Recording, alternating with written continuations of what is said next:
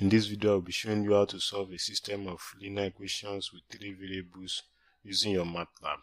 Matlab can be a very good tool and a very fast one in solving system of linear equations, and it is very simple. The process is very simple. Now, to solve this kind of equation with Matlab, let me bring this here so we can see very well. So to solve your equation using Matlab, we are going to form two matrices out of the equations. So the first matrix we'll be forming will be a matrix of the coefficient of the variables. Like in this equation, we have the variable x, y, and z. So we are going to form a matrix of all the coefficients, and we assign that matrix to an alphabet. The second matrix we'll be forming will be the matrix of the constants. We have 10, 6, and 36. So we'll be forming another matrix from these constants, and we also assign that matrix to another alphabet. So without wasting much time, let's get the work done. The first matrix we'll be forming will be a matrix of the coefficient of the variables, and we are going to assign the matrix to an alphabet. So let's choose alphabet A for our first matrix.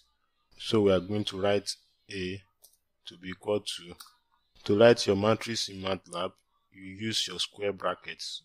So we have the square brackets. In the first line, we have 2, -3, and 3. In the second line, we have 5, 2, and -2. While in the third line, we have -3, 4, and 6. So in our first line, we have 2, -3, and 3. In writing your matrix in Matlab, to move to the next line, you use the semicolon. So in the second line, we have 5, 2, and -2. Now we are moving to the third line, so we also use our semicolon. So we have -3, 4, and 6. So we close our matrix using the square brackets. So the second matrix we form will be the matrix of the constant on the other side of the equation, and we are going to assign that to another alphabet. Let's say alphabet B. So we are going to have B to be equal to, we open our matrix using our square brackets. We have 10 in the first line. We use semicolon to move to the next line. We have 6 in the second line, just as we have here. And we also use semicolon to move to the next line. And we have 36. So we close our square brackets and we press enter. Now we have 10, 6, and 36, just like we have it here. And this is where the work comes in. It's very simple. Now, to simply solve your equation using Matlab, there are 3 ways with which you can use your Matlab to solve this.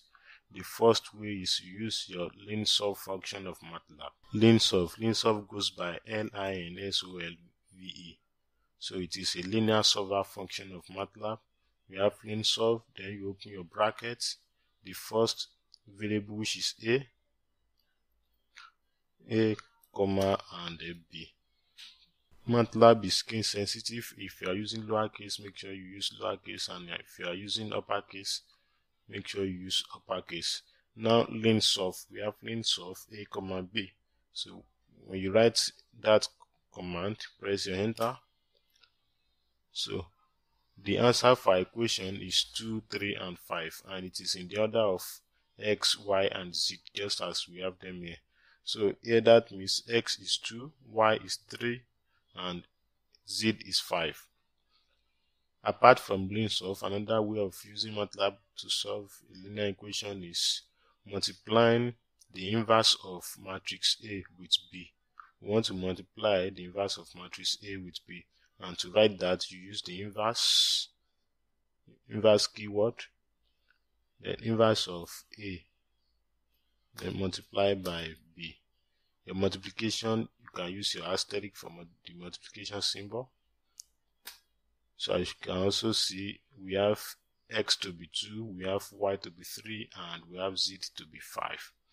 Another way of writing the inverse of A multiplied by B is writing A raised to the power of -1.